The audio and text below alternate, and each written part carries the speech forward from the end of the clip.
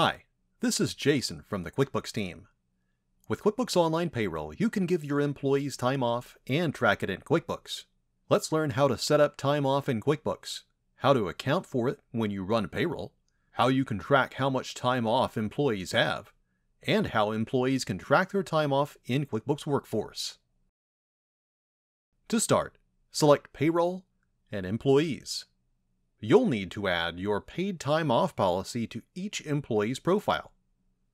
You can either do that while you set up a new employee, or you can add them to an existing employee.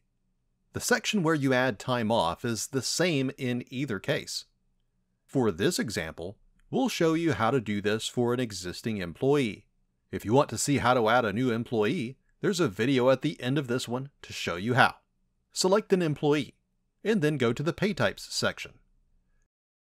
Note that in QuickBooks, holiday pay is separate from time off. So, if you give all your employees a day off for Thanksgiving or Christmas, that's considered holiday pay. QuickBooks doesn't know which holidays you give your employees off, but as long as you've selected this checkbox, you'll see an option for holiday pay whenever you run payroll. QuickBooks tracks 4 types of time off, and you can have multiple policies for each. If you give employees a single balance of paid time off, which they use for any time they're sick, on vacation, or on leave, use the first option.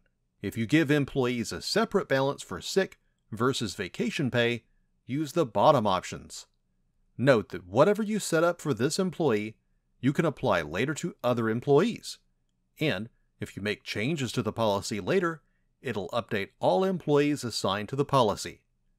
Select the drop-down for the option that applies to the employee, and then add New Paid Time Off Policy. Enter a description for the policy. This is important because it's what you'll see later when you set up other employees and select the policy that applies to them. The description also appears on their paychecks. Select how they accrue paid time off. Note that if you choose Anniversary Date, QuickBooks uses the employee's hire date as the anniversary date.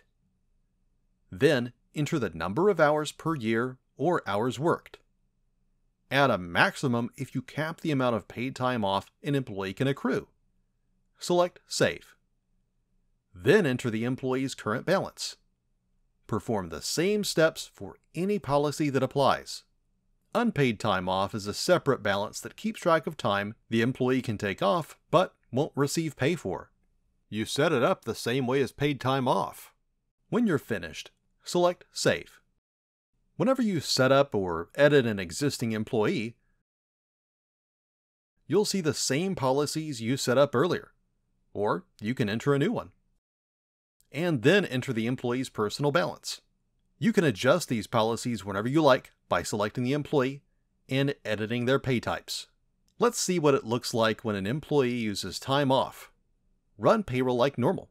If you need help running payroll, there's a video at the end of this one to show you how.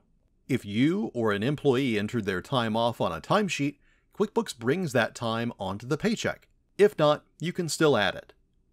If you want to see their time off balance as you run payroll, select here. Select Preview Payroll. And if everything looks right, submit payroll. If you pay employees with paychecks, or give them printed pay stubs, QuickBooks includes how many hours they have available. If an employee accrued time per hour worked, or per paycheck, they'll see the time off they accrued with this paycheck. There are 2 ways to track how much time off an employee has. In QuickBooks, you can select Reports and search for Vacation and Sick Leave. This report lists all their time off balances.